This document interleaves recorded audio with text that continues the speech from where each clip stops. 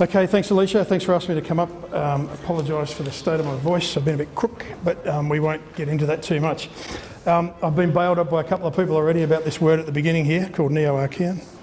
So what that means is new, and the Archean's divided into three main periods: the Neoarchean, the Mesoarchean and the Eoarchean. So just so you know, that's the fancy thing that the academics call it these days, so don't worry, late Archean will do just fine. I'd just like to thank my co-authors on the paper, particularly Dick Tosdell, who's an American consultant who cajoled, whipped and beat me over the head to get this paper written. So without his help it wouldn't have happened, so that's good. And the paper's in the volume that Alicia's going to give away to some lucky person. Okay, so I'm going to start with the conclusions straight away, with the takeaways. There's probably three main things that I want you to remember. Please feel free to leave your phones on. Answer in a loud voice if your phone, that's okay. Tell your mum to put your dinner in the oven, that's fine. Number one is that Neoarchean geology, and I'm talking about rocks that are less than about 20 million years old, to about 2650 or so, is almost identical across the planet in terms of the stratigraphy, the structure and the gold mineralisation, and then the structure of those greenstone belts. So they've generally got some lower part of mafic and ultramafic volcanism, sometimes not ultramafic, felsic and intermediate volcanism, and then upper units of coarse clastic sedimentary rocks. It's a very common theme, and I'll show you how that goes. The late stage rocks are deposited above unconformities that overprint deformed older rocks. In the eastern Goldfields, the belts are showing evidence for what looks like multiple rifting cycles, and we can interpret that by age groups of these greenstone belts and or remnants of these greenstone belts, and that means that we've got younger greenstones that have been emplaced upon older greenstones, and sometimes even older greenstones as well. And that tells us that we've got some early structure in the belt. One of the things I probably am going to emphasise over the next 40 minutes or so is that what we end up when we go out in the field and when we look at the maps and we look at the aeromagnetics, we see a lot of penetrative strain, a lot of deformation that hits the belts. And this kind of overwhelms everything you look at. You go into the field and you see a ton of foliation, lots of faults and shear zones and all that kind of thing. And if we pay a little bit of attention to the stratigraphy underneath that, we can see that there's actually some early stage structure which ends up being important for gold. And so major gold belts are associated with these syn and post-volcanic structures that are primarily related to the formation and deformation of the greenstone belts. When you look at the distribution of gold deposits, you don't see a very much coincidence between these major terrain boundary faults. There's no lines and lines of gold deposits lying along what are understood and researched to be the main terrain boundary faults. That's an interesting thing to look at as well. Okay, so when you give a talk, the boffins say, if everybody walks away and remembers one thing, you've been a really good communicator and you've done well. So I've got three things for you, but if you just remember this last one, that would be the one to take away, that there were multiple stages of mineralisation and alteration. And the early stage gold mineralisation, and sometimes just alteration, is associated with unconformities below the youngest volcanic sequences, certainly in this district and elsewhere. And that also suggests this fundamental synvolcanic architecture that has been completely wiped out, almost completely wiped out, by the late stage penetrative strain, okay? Now the really key thing there is that those old faults get hit and reactivated again and again, and they provide a focus area for the young syn and post metamorphic deformation zones, the orogenic deposits that we know and love and that pay all our mortgages for us, okay? And mostly are quartz carbonate vein deposits. So when I say synvolcanic, for base metal type mineralisation, that's nickel deposits, you know, some proper copper, lead, zinc type, not many here, but elsewhere. I'm talking about synvolcanic with respect to komatiite and the earlier stages of black flag mineralisation. Okay. For gold, I'm talking about synvolcanic with the latest stages of black flag felsic volcanism. And I'll show you what that looks like. Okay. So, greenstone belts around the world are in the most productive Neoarchean terrains. The Abitibi in the Superior Province of Canada, the Lake Victoria Goldfields in the East Congo Craton of Africa, Tanzania, and of course the Eastern Goldfields province of the Yilgarn. I don't want to dwell too long on this, but these are you know, granite greenstone terrains comprised of, you know, volcanic sedimentary rocks with lots and lots of mostly granite that are in the belt, all the pink things, and long linear belts of gold deposits, long linear trends of gold deposits, and transcrustal steel structures. They would be the key points about that. Okay. So I just want to review those really quickly, just a slide each, and I'll just quickly talk about them. So in the Abitibi of Canada, here's the map. We've got two main breaks, the Porcupine d'Este Fault up the top and the Larder Lake Cadillac break in the bottom. In this case, a lot of the gold deposits sit on those two breaks. The situation's slightly different in Canada, but I don't want to go into too much detail. And you can see from the little time-space map here, or time event map, that there's quite a lot of non-gold mineralisation that happens early in the piece. So we've got cyclic volcanism in through here, and then we've got some intermediate to felsic sedimentation and volcanism in the middle, above an unconformity, and then a late stage epiclastic sedimentary unconformity on top. That's the Temiskaming Formation of Canada. And that's all those little blue blips all the way through here. And what we see is all the way down the Larder Lake Cadillac break and down the Porcupine d'Este Fault that the gold camps are associated spatially with these little remnants of the younger stratigraphy. And so here's some really nice stringer zone from the Laronde massive sulfide. You can see that's not a happy stringer, that's been deformed and flattened. It's quite a strong tectonic fabric going this way. And to go with that is a little bit further down the road at Bousquet, we've got Andalusite alteration that is also deformed and flattened. And the Andalusite is metamorphosed synvolcanic, probably after cerussite pyrite, something like that. And then also, the later phase of that, we get the nice, beautiful sigma vein, laminated shear vein. We know these well. Iron carbonate alteration, and the same thing up around Rouen here. A nice shear zone, a bunch of flat veins in the wall rock like that. And so these veins over here fit into the synorogenic category. These VMS type deposits, and they are proper base metal VMS, fit into the earlier phases through here. And you get a little bit of gold-rich VMS here and there as well. Just a lazy 11 million ounces or something like that at the Horn. In the Lake Victoria Goldfields in East Africa, a similar story stratigraphically. The lower and upper Nyansians separated by an unconformity. The mafic and felsic volcanics in the lower parts, felsic and intermediate volcanics in the middle part, and then the Cavorundian unconformity up in through here. And the Cavorundian looks identical to the Temiskaming, looks identical to the Marugal, identical to the Currawang.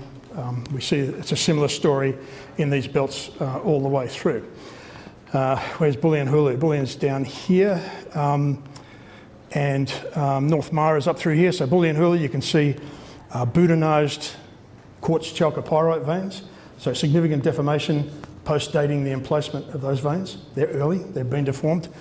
And a beautiful photo by my good friend, the late Pete Sporer here, from North Mara. That's gold, so that's copper, that's chalcopyrite, but this is gold. And you can see these early deformed veins in through there. So, excuse me, again, a similar kind of story, early mineralisation that's been deformed, a similar structure to the greenstone belt, and at the end of it all, everything is uplifted and there's a sedimentary sequence deposited on top. For the Eastern Goldfields, a similar story again. So this is the terrain map, if you like. The brown things are the late clastic sedimentary rocks, and we've got these major gold camps, Leonora, Laverton, Kalgoorlie, Kambalda, probably Jundee, Walloona, if you like, and a spatial association of the thickest parts of the greenstones. Also in those thickest parts of the greenstones we get thick sequences of the younger stratigraphy as well, where the major gold camps are turning up. And we've got a similar story with our stratigraphy. So we've got a bunch of some very old stratigraphy down the, so this is the age on the side of the graph here. It's a very old stratigraphy down the bottom at Norseman. A sequence from sort of 2795 to 2770, old stratigraphy in each of these belts that are turning up. I'll tell you about those in a minute. And then, you know, the bulk of what we understand is the main, I guess, certainly where most of the gold deposits are, the main stratigraphic package, which the equivalent would be the Kambalda Kalgoorlie sequence, best known in through here, of course. It's got a nice stratigraphic column. Lower mafic and ultramafic, middle, intermediate and felsic volcanic, and then a major unconformity at the top of that with the late basins or the late clastic sedimentary rocks.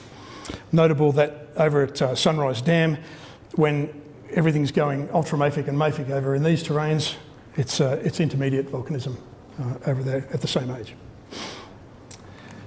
Okay, so so one thing we do see, which is also common, this is just a quick summary diagram of those stratigraphic columns, and what we actually do see is evidence for those early mineralisation phases that are included in the late stage clastic rocks, which is very, very interesting. Clasts of gold-bearing pebbles in the upper Nyanzian, up at Gakona, fragments of very epithermal looking, very gold-rich porphyry in the footwall of Kanowna Belle, and again, and also in the Caverondian over in excuse me, over in Canada. And so basically, to put that into some sort of quick summary of what those styles would be, we've got like there are early phases that are predating that main orogenic shortening and deformation event and metamorphism, excuse me, and some of these are intrusion related. A lot of them are associated with high level intrusions that were probably feeding some of the youngest volcanic stratigraphy.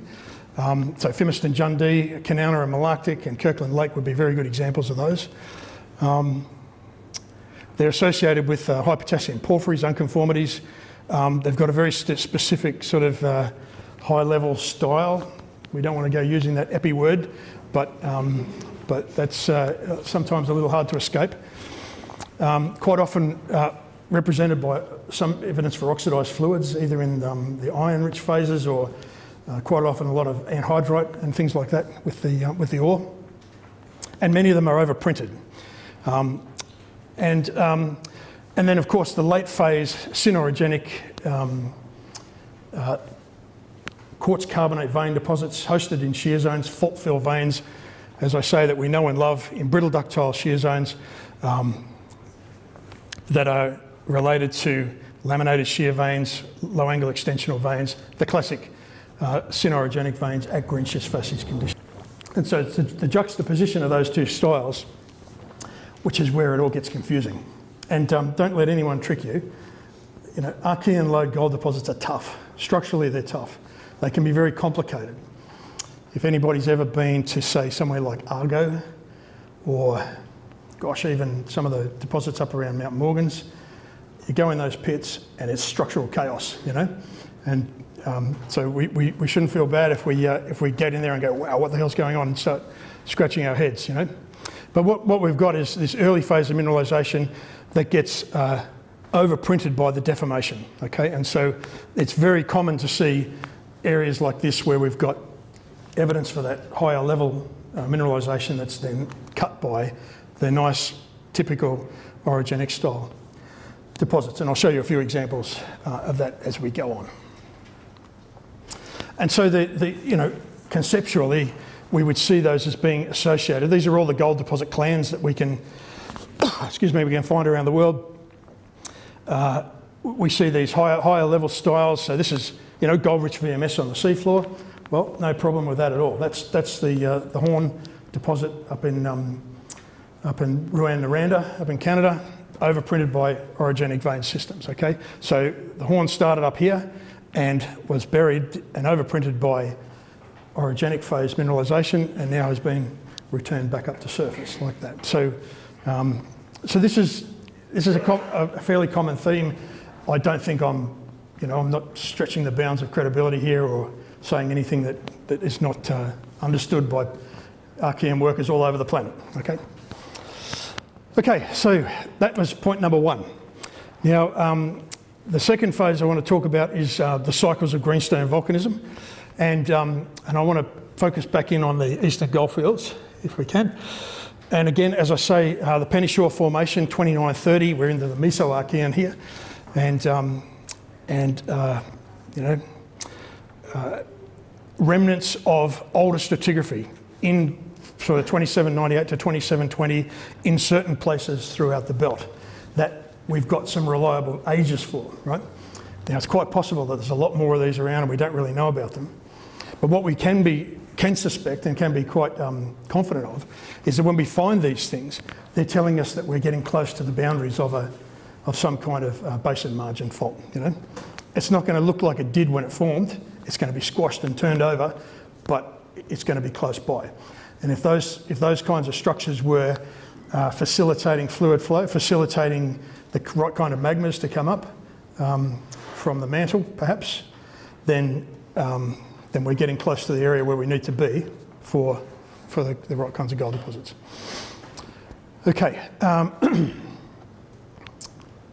So the way I would picture this in my head is that they were preserved as like footwall horsts, and I'll just go a couple of slides over. So this is just a nice empirical little data set here. It's just a age analysis, shrimp age analyses from the government work, from industry, from academic work, for all these rocks over the Goldfields compiled into 50 million year bins. And what we find, the ones that I've got a red blob around, are the oldest ones. These are all pre-2700, maybe a little bit older than 2750, 2796, 2684, 2803, 2760, and so on. And the thing to note about them is that they're all sitting around the edges of the youngest greenstones. So this big belt in the middle through here, 2700 to 2650, the green stuff, all the old ages are sitting around the edges of that. And that's really instructive when you look at the map pattern. Now, like I said, you've got to kind of look back through the deformation. So everything here is squashed. There's a very significant north-northwest fabric. The intrusions are elongate. The folds go that way as well. Everything's squashed out like that. So whatever architecture was there before has been modified significantly, okay? And all we're getting is a hint of it in the distribution of the ages through there like that. And so for me, this suggests a pre-Kalgoorlie terrain greenstone architecture. And we see it in a few other data sets as well. And so here's a really nice old paper from the GSWA done by a guy called Horowitz back in 1967, who just, once a lot of the mapping had been done back then, he just said, sometimes I see conglomerates, sometimes I see coarse clastic rocks. I want to see where they are. And so he plotted them up. And that's all the little blue circles in through here. And basically they form a trend of the youngest coarse clastic sequences that go straight across that fabric. So remember, all the tectonic fabric goes this way. Really strong fabric, elongate plutons, fold axes, all that stuff. But the youngest parts of the stratigraphy are in a belt that trends almost straight across that at an angle. If you pull out a couple of other data sets like the regional gravity, then you can see there are some remarkable northeast trending breaks. If you then throw up some of the early stage mineralisation, base metal and nickel, we're getting some trends that are sitting along those types of structures. If anyone's ever been for a wander around the Kambalda Dome, you see this beautiful set of east-west, not quite east-west, east-northeast sort of trending dikes that are cutting straight across through that area. For Goldfields, a lady called Karen Connors years ago did a really great study on the Kambalda district and was trying to understand why we've got all these blocks of high gravity that have got these major edges that are going off to the northeast, and effectively to then forward model the gravity and see what we're looking at. We're looking at basement scale structures that are actually trending off up this way. Now again, when you look at the fabrics on the surface, the D3 fabrics, the late stage deformation, that doesn't seem to make a lot of sense, right? But when we think of base metal and nickel deposits, so a Komatiite nickel copper PGE deposit is a synvolcanic mineral deposit. They're thermal erosion channels, they're coming out of the vent, and so when you're next to one of those things, you're next to a vent, so they're vent proximal. And so basically, I'm not suggesting that those were the orientations of the vents, but as we know in extensional terrains, you can have faults in a range of orientations, some of which will be parallel to the rift, some of which will be transverse to the rift, some of which will be perpendicular to the rift. Okay, so it predates the penetrative strain that we see in the Goldfields. So if we now just step out a little bit, or come back to the geological map actually, and these red circles now are showing you the areas of pre-2750 greenstone that are preserved. So the pale green colours, this is the Penny-Shaw and the Naganya formations up around Norseman through there. There's another big slab of it up through here in Leonora, and up around Laverton, sitting right on the edges of the basin. And then all of these greenstones in the middle here are significantly younger than that. Now Quentin is here tonight, and one of his mafia buddies are going around madly trying to find more of these things, because with the CET, they're hot on the trail, which is really good, because what this is going to do is put together for us, rather than we get all bamboozled by the late deformation. We're going to start to pull together a whole other architecture that's buried in the map here, which is really good, and that's going to lead to targeting. So in terms of intrusions, this is the intrusion map from the excuse me, the Amira project. The mafic large iron lithophile element subgroup was found back in 2002 to have a common spatial association with gold deposits. So in the Kalgoorlie terrain, these red blobs in through here, that's the mafic group. The orange blobs in through here are the high field strength elements group, and the pink ones are the cyanites. And so we've certainly got an association with these mafic series intrusions in the Kalgoorlie terrain, and with some slightly different, more alkalic intrusions over in the eastern terrains. That's great. But so that's good stuff, and that's how we understand the distribution of the granites. Hugh Smithies at the moment is running around madly dating, which is fantastic, dating lots of rocks, and also analysing the chemistry of these intrusions. And Hugh's got a couple of really good publications out on sanucatoids. These are felsic magmas believed to be directly extracted from a mantle source. So if you want to get some gold from somewhere, remember there's always been a lot of different models. Where does the gold come from? All that sort of jazz. And you can come up with 3 or 4 different ways to do it, some more convincing than others. Getting gold from the mantle is a quick and dirty way to do it, especially given that all across the world at this time, the mantle was leaking gold at a huge rate of knots, in all of those Neoarchean terrains, certainly the productive ones anyway. And so these are metasomatized mantles, possibly metasomatized by trace element rich fluids and melts, possibly including gold. There's a guy in Canada called Gary Beekhouse who's got a study that says that some of these dioritic intrusions do have an enrichment in gold, and that's a potential source in the rocks as well. And they're inherently hydrous. And so when we want to generate large volumes of hydrothermal fluid, we need hydrous magmas. So certainly that works in the Phanerozoic space in porphyry systems. hydrous oxidised fluids are coming off high-level intrusions. Okay. So now I'll just give you a quick. How am I going for time, Alicia? Yep. Okay. I've just got more photos than you can poke a stick at of gold deposits over the Goldfields, which is fun. We all want to look at some rocks. So these are the main categories of gold deposit styles that we find in the Eastern Goldfields. Okay. I don't think I've left many out, but I left out the ones in granite, but they're just, you know, your good old orogenic vein deposits, so we don't need to get too upset about whether they're in granite or not. But quartz carbonate, massive and laminated vein and stockwork. Okay, that's the bread and butter of everybody in this room. Okay, and this town for the last 100+ years. Sulfidic replacements in banded iron formation. Again, an iron-rich rock, a reduced fluid, sulfur-rich fluid comes in, iron and sulfur get together to make pyrite, destabilise gold, and we get a gold deposit. Then we get these other kind of slightly enigmatic ones. Sulfidic replacements and crustiform carbonate veins and breccia, and we'll have a look at some of those. There's a few funny ones, like intrusion-hosted vein and stockwork. No, tell her we'll be finished in about half an hour, mate. And so Canowna Bell's a really good example of that, and Granny Smith as well. So vein and stockwork in intrusive rocks, not in basement granites as such. So the ones I was thinking about that I'm not mentioning are things like the Golden Cities deposit.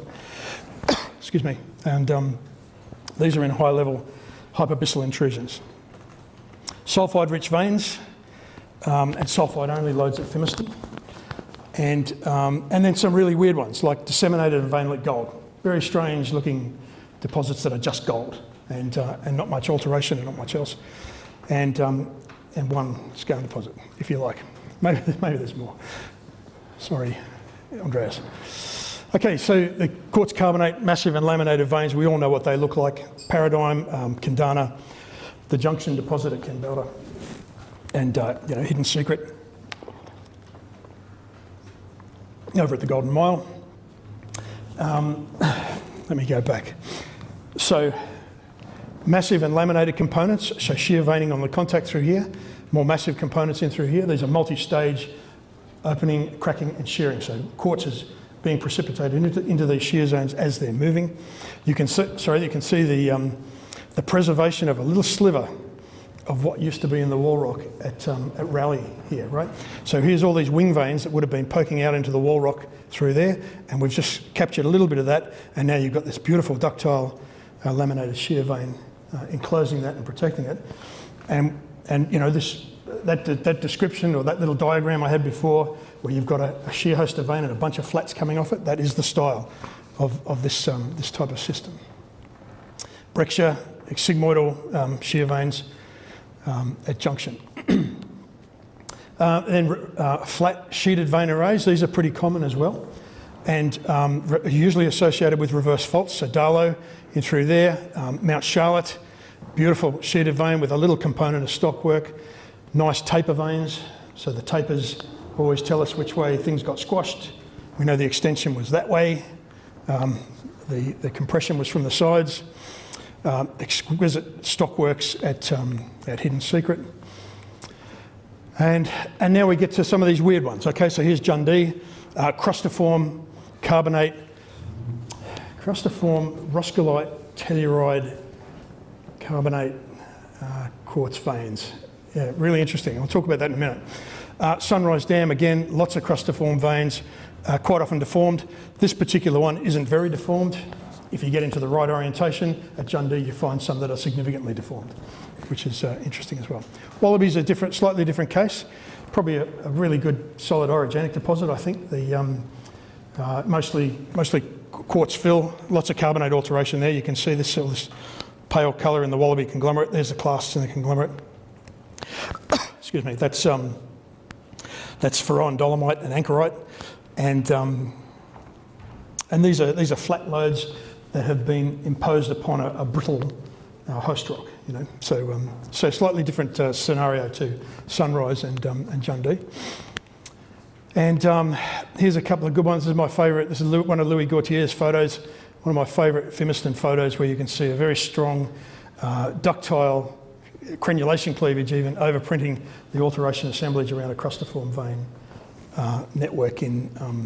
And you know, this little thing through here would have been a wing vein poking out into the rocks. Now it's been completely flattened, and lots of disseminated sulfides.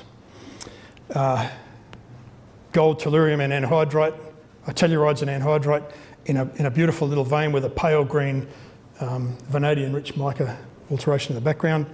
There's the blue stain from carbonate staining. That's that rock usually looks like that, but when you stain it up, it comes out this pale blue colour, which is mostly anchorite and ferrine dolomite. And then the weirdos. So this is a Crusader from one of Nick Tabau's papers, just disseminated gold, and of course Wattle Dam, which is absolutely obscene. And wouldn't we like some more Wattle Dam, right? Anyway. Some sulphide replacement at Binduli. So we've got an early, an early phase tufaceous mudstone. So pretty fine scale photomicrograph here. There's little crystals of feldspar that make up the mudstone, and you can see all the sulphides are replacing the matrix of the mudstone. So that's an early phase sulphide replacement in the middle of that mudstone. And then, as I described for banded iron formation, this is Sunrise again. Excuse me. Magnetite iron formation. Iron-rich rock replaced by sulphides. And I guess finally, Canal Bell, stockwork in a porphyry, so a very irregular stockwork of carbonate and a little quartz and silica, very pale albite alteration over the top there, with a disseminated population of sulphides that are elongating the foliation. You can see this is one of Brett Davis's photos, so we'll have to put his name on that before you send this out, Alicia. This is an early phase inclusion-rich core. This is what causes all the mess with the roaster. And then these clean arsenic-rich overgrowths and gold and chalcopyrite and some other things in the precious shadows. So pyrites that were in the rock prior to the imposition of the deformation. Yeah. And we can also see some later phase. So there's the stockwork. We've got little fragments in a very high-grade telluride gold crustiform breccia in through here. Very brittle style. You can see this sort of cockade overgrowth of the clasts with the tellurides, and also chock-a-block full of blue carbonate, iron carbonate. So that's a whole bunch of different things that we see over the Goldfields, and that's a bit of a snapshot, really. We could put together a much more comprehensive list and bunch of photos of that, which would be a really great thing to do, Alicia. And so the distribution of those mineralisation styles, quartz carbonate vein and stockwork is the most common, no doubt about it. Everybody knows that. And they're hosted in and adjacent to these ubiquitous D3 shear zones.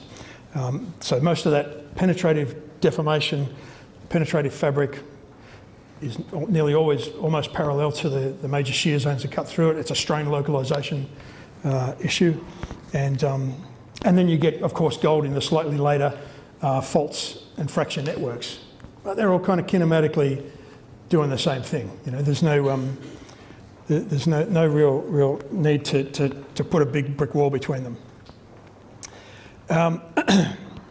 So in most of those examples, the veins and the stockworks are hosted by iron-rich thallitic mafic rocks and excuse me, iron-rich intrusive sills, like the golden mole dolerite, for instance, the condenser dolerite. But, you know, how many dolerites have you got out at KCGM, Jacinta? You know, as many as you want. Sulfidic replacements in crust are less common, but they're observed as early-stage pre-deformation components. Now, that's not reflected in the endowment, right? So when I went back to my first slide there with the three greenstone terrains, and the Eastern Goldfields got 225 million ounces of gold. Well, nearly half of that sits within a 50k radius of Kalgoorlie, and nearly 60% of that sits in one place. Okay, so it's a very uneven endowment distribution, and that's primarily by virtue of the fact that the Fimiston sulfidic replacement lodes, generally without very much quartz, account for a bulk of that endowment. So even though we see more of these, the potential for a world-class system is certainly sitting in this earlier stuff. And the other things are fairly limited in their development. Like I said, there's one skarn that we can be fairly sure of, and you know, and those little gold-only things are a little enigmatic, and there's not many of those either. Okay, in terms of structural control, everybody knows that gold deposits in the Archean are structurally controlled, and that's great. And that means that all you people in this room need to get some skills in structural geology if you're going to go looking for them. You don't have to be an expert. You haven't got to be able to deal with polyphase deformation, but certainly understanding the geometry, how to make a map and a cross-section, good stuff to know. And so these things occur in little perturbations such as strike and dip changes, fault jogs, areas that allow the fluid flow to be enhanced. Okay. So for instance, up at quarters here, we've got a layered sequence of mafic rocks that are dipping that way, that are cut at a high angle by a gold-bearing fault. And so they're tholeiitic, iron-rich tholeiites. Gold loves iron-rich tholeiites. It's going to be mineralised to some extent. But what we see is that there are textural characteristics that you can log in drill core. You can see coarse-grained basalt, fine-grained pillow basalt, non-pillowed basalt, and more fine-grained pillow basalt. And so where that fault cuts through that layering, it's all ore, okay? So all of these contours are all, above 5 grams per tonne. But the really high-grade stuff is sitting in the fine-grained pillowed units. So there is a characteristic, a physical, rheological, and structural control in that geometry, and that layering in the rock is an important thing to pay attention to when you're in a deposit and when you're logging. The other point on this slide I really wanted to emphasise is that the long axis of these systems is some version of that. It's never that, right? We don't see a lot of honest-to-goodness strike slip. In the latest phases of deformation in the Goldfields, there is strike slip, no doubt about it. In the faults, late-stage faults, Black Flag fault, Shamrock fault, they've all got a little bit of that, okay? But these orogenic deposits are formed in the orogenic phase of deformation. That means when everything's the extension's over, the granites have stopped coming in, and now everything's being squashed at a high angle. That means upright faults and thrusts, upright folds, upright foliations, and here's Sons of Gwalia going down to 2 kilometres. I don't know, anybody from SOGS here? Know how deep it is now? I think it's over 2 k's now. Here's the two trends on the Kandana camp, and you can see very, very strong downward plunges. So this is important as explorers and miners, because it means that you need to keep going that way, right? And when you put a hole in underneath, and it's not that good, you can say to your boss, but hang on. And so I've got 2 examples for you there. I've been collecting these long sections from all over the world. I can show you about 50, right? And they're all doing the same thing in Archean terrains, right? So we don't want to be stopping things here, okay, unless the geotech gets really bad, as it does. That's problem belong engineer, okay? We just want to know where the gold is. All right. For greenstone gold alteration, the kinds of minerals that we see and that we need to worry about predominantly reflect wall rock composition and proximity to intrusion. We can infer depth of formation and sometimes temperature of the system, okay? And so things, when we get amphibole, biotite, magnetite and calcite, we generally are considering that we're dealing with higher temperature mineralisation, right? Higher temperature systems, so I guess something like Big Bell, for instance, would be a good, or probably one of the type examples of that.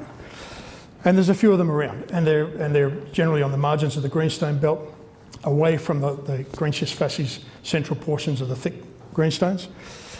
And then when we get to the centre of the belts, like we do in Kalgoorlie, we get these lower temperature characteristic greenschist facies. White mica, anchorite, pyrite, arsenopyrite, going outwards to chlorite, calcite. Okay, so this is anchorite and ferrite dolomite, a little bit of pink calcite there. There's the brown stain. Everybody knows what happens to dolerite when you leave the the top tray out in the sun, it looks like that, and when you stain it, it goes blue with all that anchorite. But what we're finding more and more now, and I guess I don't think it's grown out of here, out of greenstone work, but it's probably grown out of epithermal work, is to pay attention to the white mica chemistry. And so Kanowna Belle is probably one of the predominant demonstrations of that, where when you look at these are just bottom of hole rab chips where we've gone and taken a PEMA analysis or a white mica ASD analysis, and right at the location of 5 million ounces of gold, there is a gradient from muscovitic and paragonitic white mica to higher temperature phengitic compositions. And I mean, Scott Halley could tell you why that's important. I can't. But as an explorer, I know it's important because that's a gradient, and 5 million ounces sits right on the gradient. So I want to go find more of that. You know, that's the way we want to kind of use this sort of thing. Okay, so this is a slightly updated map of the Kalgoorlie district, and as I said before, 100 million ounces of gold, 8 mining camps in a 50k radius, which is almost half of the Eastern Goldfields gold endowment. So something very special was happening here. Those are the camps and their rough endowments. And what we find in the Kalgoorlie district is a regional spatial association with these late clastic rocks, and that's this sort of pale browny orangey colour through here. So that's the Currawang Formation, Pangalo Conglomerate, Marugal Formation, and the Penny Dam Conglomerate. So in that district, there's a lot of that younger than 2650 aged sedimentary material, cross-bedded quartz-rich sandstones, polymictic conglomerates, sitting above angular unconformities on folded rocks. Okay. When we go down and drill a little bit deeper, we've got a second unconformity down through here, and that's the orange stuff. Then through here, where we've got, so the Binduli, certainly right next to the Golden Mile, in the pit at Kanowna Belle, an earlier unconformity in the middle of the Black Flag group. And so if you were going to use this as a targeting criterion, you'd say, where are the thickest, youngest sedimentary rocks? That sounds like a good place for me, because it most simply indicates preservation of stratigraphy. So if anybody is familiar with this area up through here, I hope there's nobody from Bardock Gold here. I'm not going to slug off your project, I promise. But you ain't got much up there, right? And in terms of stratigraphy. And so if all of these early mineralisation styles, high-level intrusion phases, are what we want to see in the biggest gold deposits, then we're going to find it where the bulk of the stratigraphy has been preserved. Up in through here, it's been jammed in between two batholiths. There's only a little bit of the lower stratigraphy left, you know. Sorry, Brad. Anyway, so, okay. So I'll give you 3 examples of that real quick, and you've seen them all before. Anybody who's been to one of these talks before has probably seen them. So, just to preface that, the major gold deposits, they've got evidence of multiple gold events. The late orogenic phase, as I've said, is a fairly straightforward affair. It happens at about 26-40 million years. Noreen Vilreicher did a whole bunch of ages and proved that really nicely on direct dating of all components, hydrothermal phosphates. It's got a very typical orogenic signal, if you like: gold, arsenic, bismuth, a little bit of base metals, tellurium, antimony, tungsten. But the world-class deposits that we see in this district, and that's why I like to use Kalgoorlie, because it's got the most gold, and it's the best studied, it's got the most pits and the most drill holes, and you know, hopefully we can apply this elsewhere. That early phase is overprinted by the orogenic phase at the Golden Mile, at Kanowna Belle, and also at Binduli, which isn't world class, but you never know. You've still got time, Norton Goldfields. So, so the interpretation would be that the early phase mineralisation is associated with synvolcanic faults at around 2660 million years, okay? And I haven't demonstrated that to you yet. I'll show you how that works in a sec. And that those faults persisted during later orogenic events, because these mineralisation styles in the best gold deposits keep turning up in the same place. So we've got to try and understand that. Okay, so Binduli. Now Binduli's got a slightly funny elemental smell. Bismuth, tellurium, zinc, that's okay. Moly, mercury in the early phase. So I showed you a photograph of the sulfide replacement style before, this is what you get out of it. The late stage taper veins that overprint that are just simply gold arsenic veins. And so this is the Centurion pit at Binduli. There's the Currawang unconformity, all this blue and grey material here. And that earlier phase unconformity is just this little blue line through here, the Gidgee Lake unconformity. And this unit through here is this unit we call a porphyry conglomerate, Binduli porphyry conglomerate. You can see that it sits with unconformity on top of this very high grade sulfide replaced mineralisation that also has some felsic volcanics associated with it as well. And it cuts the Centurion porphyry. So we've got a nice age on the Centurion porphyry, therefore we can get a minimum age on the maximum depositional age on the porphyry conglomerate and through there. There's a whole range of low angle, low grade, very low grade veins. So I've just got red blobs here, but that are associated with the Centurion fault through here. This is a reverse fault, a D3 shear zone, and there's a whole bunch of these flat veins. And this is the bulk of the ore at Navajo. Some of the Ben Hur pits. There's a bunch of pits that sit on the edge of the Currawang Formation up through here, and we get these flat veins. So this is the 3 ppm gold contour in red, and we get these little wisps of this early phase mineralisation just hanging around in through here, in the best deposit in the camp. Okay, I know it's not world class.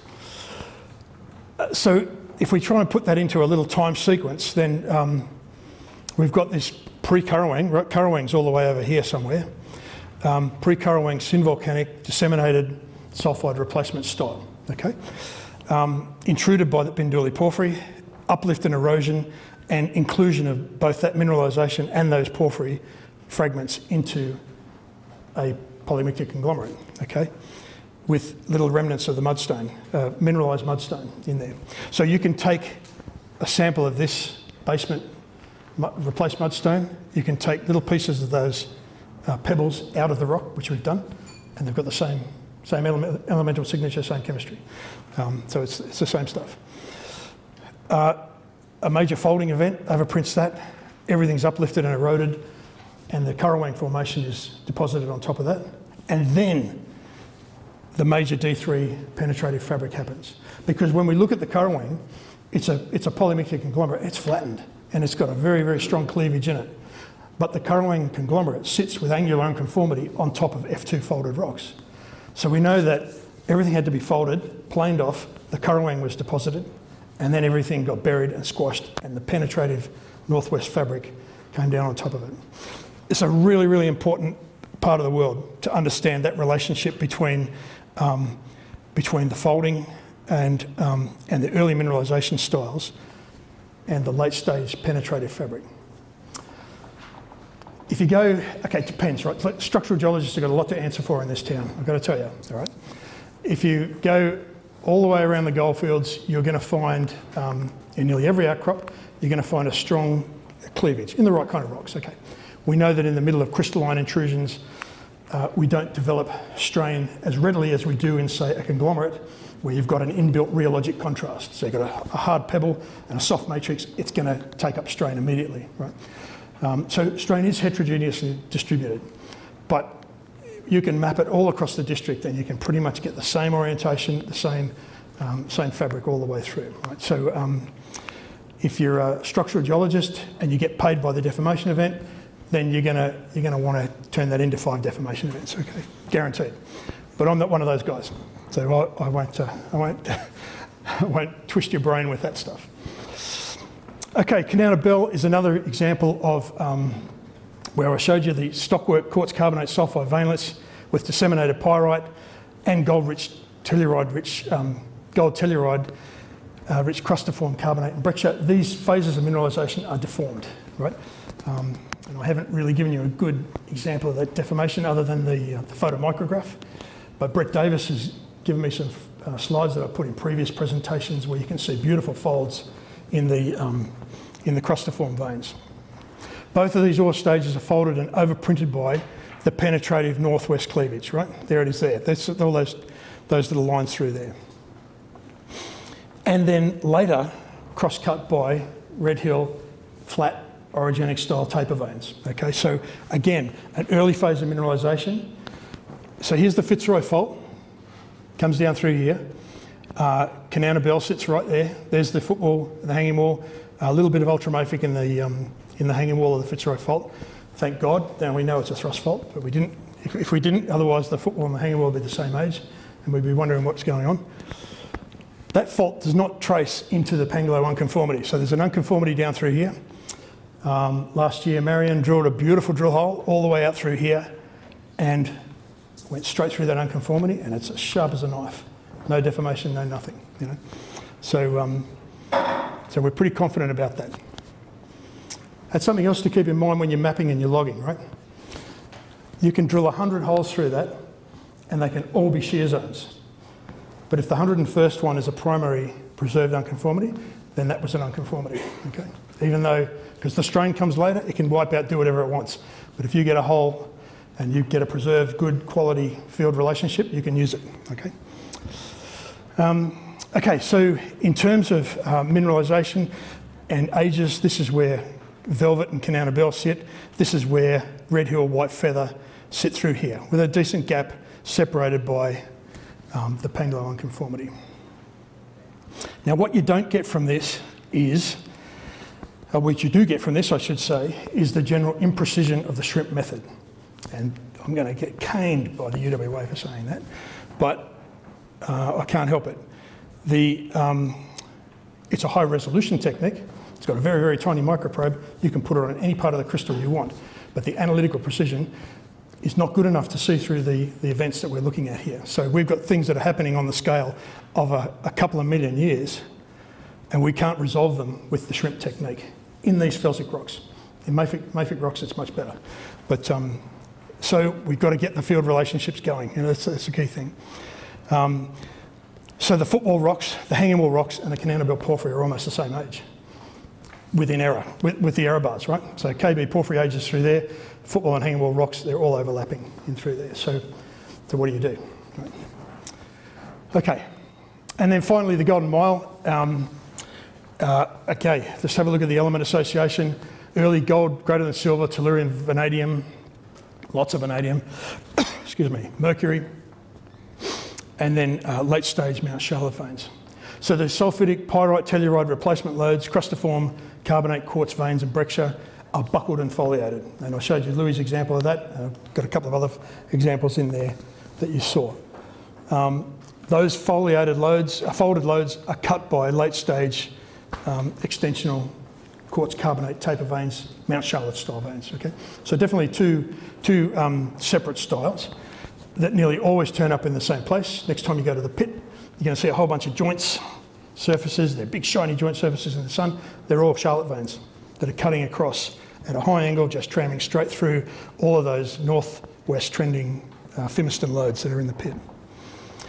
The Golden Mile started out probably something like this, an early stage D1 ramp anticline, if you like, a thrust fault that allowed the older rocks to come up on top of the younger rocks with a little bit of a fold. It got tilted up and refolded during F2, and that's the kind of setting that we had. If I take a little cross section now through here, this is the kind of setting that happened at around about 2660 when the Gidgee Lake volcanics formed. And so we've got intrusions in through the deposit that are cutting the youngest rocks in the deposit at 2672. These intrusions cut through that and have the same age and chemistry as the Gidgee Lake Formation volcanic rocks, intermediate and felsic volcanic rocks. So you can see that the architecture of the D1 structure is already here. And at 2660, we've got all of this funnel-shaped series of lodes with alumina-silicate alteration in through here. I'll show you a slide of that in a sec. And in the high-level parts, just within the, not very far from the base of the unconformity above it. We fold that during F2. These are F2 folds. We don't see the Currawang unconformity at Fimiston because here's the current erosion surface, but we can infer its relationships because it's folded and foliated by this penetrative regional cleavage. Okay, so that's something we can use. And then everything gets cut by Mount Charlotte style veins during D3, D4. Okay. And so just in a map scale view, this is Jordan McDivitt's map from his PhD. That Gidgee Lake unconformity is coming down the side of the Golden Mile like this. Okay, so the super pit's just here, and this is the Adelaide Fault. Is it, Jacinta? I can't remember. The big one that seems to cut it off at the south.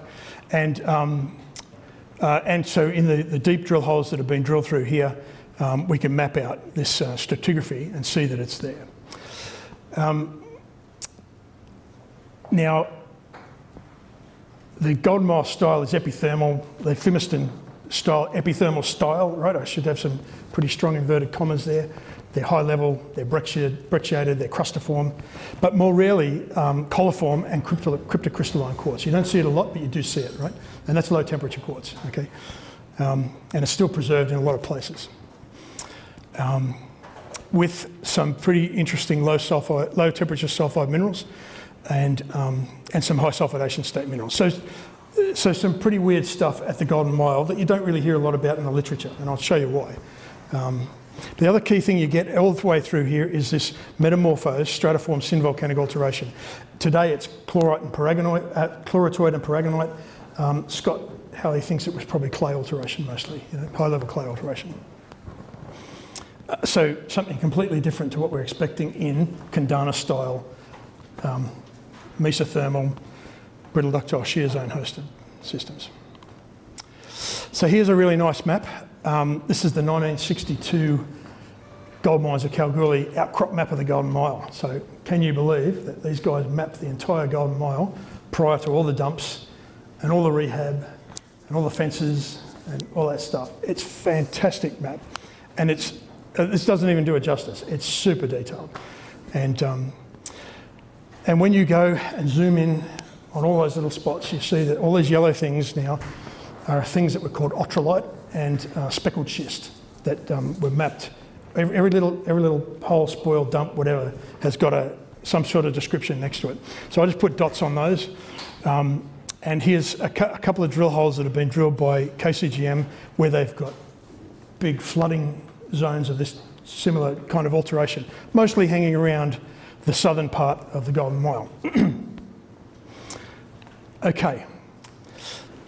So I guess the thing to always remember is that when you're dealing with a place like the Eastern Goldfields, you're dealing with something that's been modified after it originally formed. So it can be difficult, but we've got to try our best to look through that deformation, through that alteration, to try and find what's there to be found, okay? So even though we see a fold here that's got this particular kind of geometry and this kind of structure, we really need to think about it in 3D, right? So a guy called C.G. Larkham back in 1912 did most of his work, and in fact most of the work of the early descriptions of the Golden Mile come from the Great Boulder Mine, which was just on this side of the Golden Mile Fault, and down to about 300 metres he started, well he did his PhD and he described the rocks and the minerals in detail. He's got a very, very detailed mineralogy, and that sort of thing was followed up by Simpson and a bunch of people who did petrography on the Golden Mile have confirmed what he saw. And so most of this is gone now, okay? Well, all of it's gone and in the super pit. But what he's documented is realgar, orpiment, stibnite and enegite, and these low temperature minerals that are in there. So if I now take a little cross section through here, AB, and look that way, and this is the leapfrog model. So the green is the Paringa basalt, the blue is the Golden Mile dolerite, and here is TRGD1 and another one of the deep holes through there. And this is the area where, so we've now got this south plunging F2 anticline. This is Larkham's area where he found all these low temperature, high level minerals. And here's the Gidgee Lake unconformity as mapped in the drill core and in the field. And this is the zone just below the unconformity of what's starting to look like stratiform synvolcanic alteration that's been metamorphosed. Okay. Gold tellurides, enegite, tennantite, tetrahedrite, stibnite, orpiment, sphalerite, and hydrite. Very unusual mineral assemblies for an orogenic vein system. Yep. Okay. So just a quick slide on those kinds of minerals, and these, I guess the vanadium, I didn't really emphasise that, but the vanadium is really quite an important thing at the Golden Mile, particularly in the Green Leader, and predominantly in the Arroyo Chute, but you see it all through the field, right? As the people who work there well know. And it's a vanadium-rich muscovite, and it's in many other places. It's an early-stage gangue mineral, typical of low-temperature, epithermal gold, silver, tellurium deposits, right? Arroyo, Jundee, Kanowna have all got it. They've all got epithermal-style veins, associated vanadium mica, tellurides, lots and lots of different tellurides, and locally high arsenic. And in all three camps, those phases of mineralisation are overprinted by deformation. Right? In younger terrains, so here's Porgera, right? Now I showed you a photo from Fimiston before, and I can't tell the difference between that photo and the photo from Fimiston, right? Gold and tellurides in through here.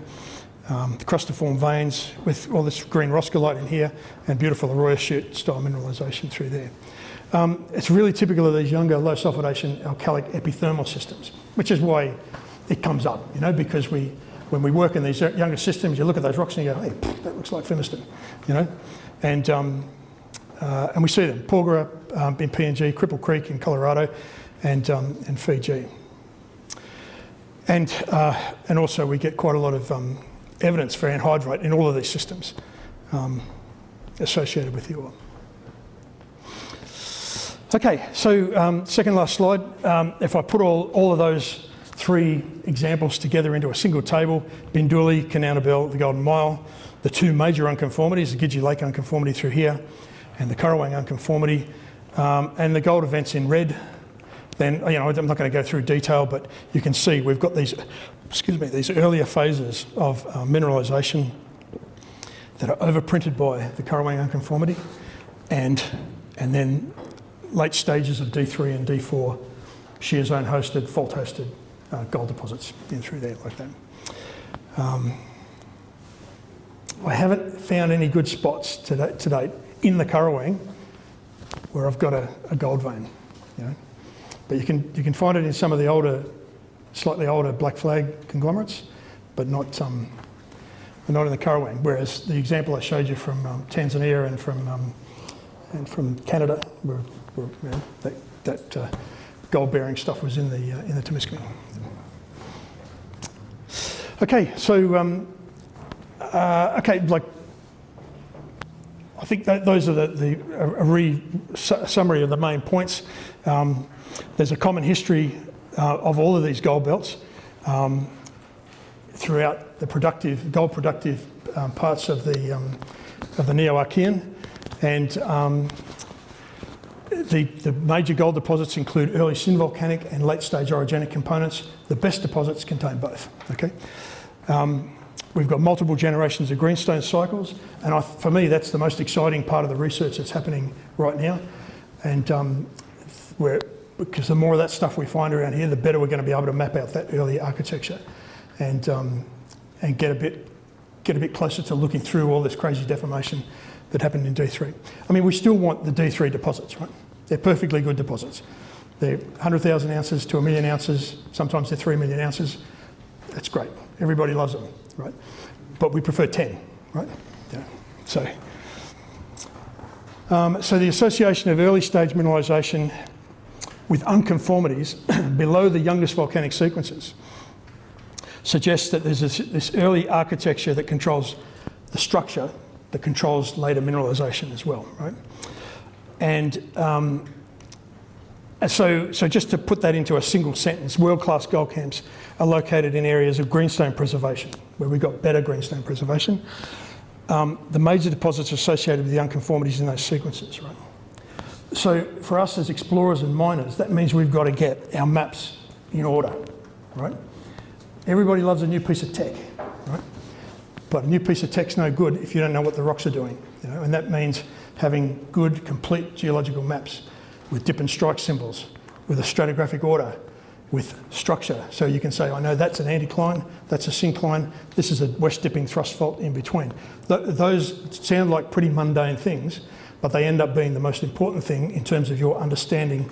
And then the next question to ask is, can I make a cross-section through that? And I don't mean with the slicer and leapfrog, which is always fun, but can I build a reasonable cross-section and say, this is what the structure of my gold deposit is doing? When you can do that, then you're in a really good shape to start applying all the fancy tech. Thanks very much.